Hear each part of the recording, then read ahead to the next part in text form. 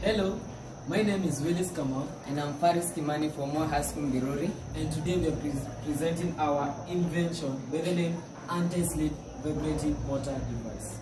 So, it came to great concern that most people are tending to have poor performances and also to have a decrease in grades in class due to sleeping in class and dozing off, which was something that we investigated and found out.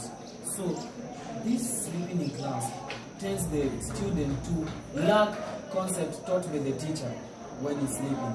So most of the people tend to socially address the issue and even to tell the student to prevent sleeping in class, but this doesn't work. So today we came with a mechanical way of curbing sleeping in class, which tends to control the behavior of the student rather than socially addressing the issue.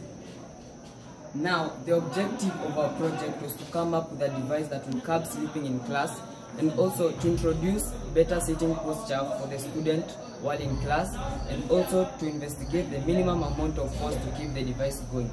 The apparatus required are the switches, example here, which are two,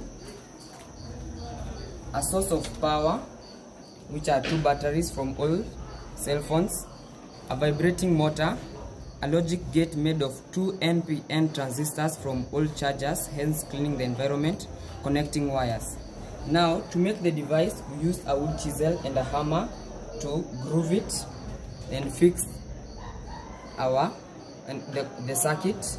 Now, for the circuit to work, the two switches must be on, for example, like that.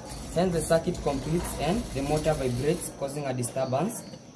While reading and doing the day-to-day activities, only one switch is on and there is no vibrating, and it's until the two switches are on that the motor vibrates. Hence there is no disturbance during the day-to-day activities. For the backrest, we used springs, two backrests, and vibrating motor and a source of power and connecting wires.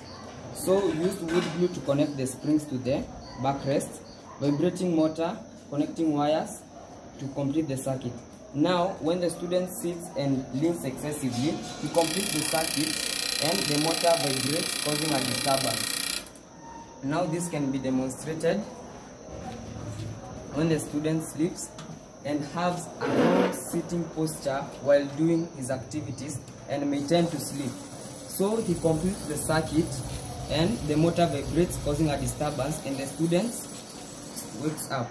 Now, when the student tends to sleep using the backrest and leans excessively, he completes the circuit, causing the motor to vibrate, causing a disturbance. And now, when writing, there is no disturbance since only one switch is kept open and the motor does not vibrate. And it's until the both are pressed, completing the circuit for the motor to vibrate.